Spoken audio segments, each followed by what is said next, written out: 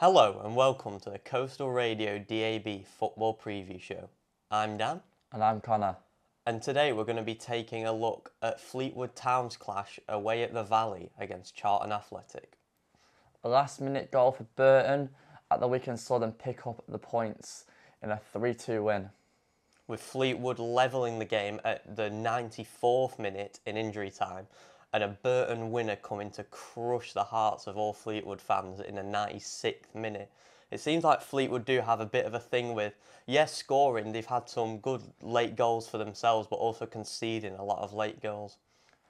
Fleetwood made history as they beat Sheffield Wednesday 1-0 in the FA Cup in midweek, which sees them reach the fifth round for the first time ever. Yeah, the first time ever in their history. That is a big, big moment for them, for definite. And at this point, it's looking like they're probably going to be safe in League One, so you could argue that more of their focus might even be on the FA Cup at this point. And they'll be taking on Championship title chasing side Burnley in round 5, which will be a very, very tough game for them. It'd be good for the fans as well, going to a big stadium as well. Yeah, they should bring quite a few because it's relatively local. Charlton sit 12th in the league, whilst Fleetwood sit 17th with 8 points separating the sides. In the reverse fixture this season, it ended in a 1-1 draw. Charlton have actually won 2/3 of all their games in all competitions this year, which is quite surprising considering they're only hovering around mid-table in League One. One of those losses came in the EFL quarter-final against Manchester United.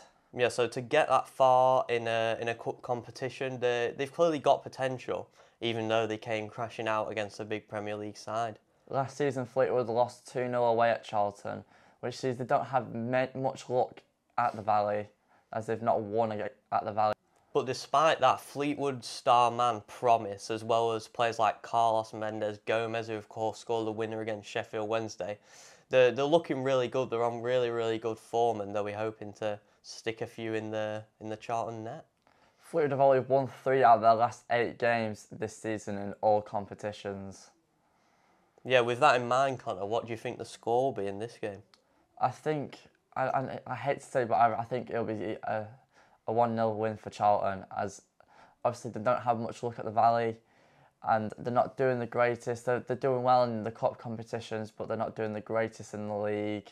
So I am going to have to say a 1-0 win for Charlton. Yeah, it's a fair assessment, but I'm going to go for a 1-1 draw.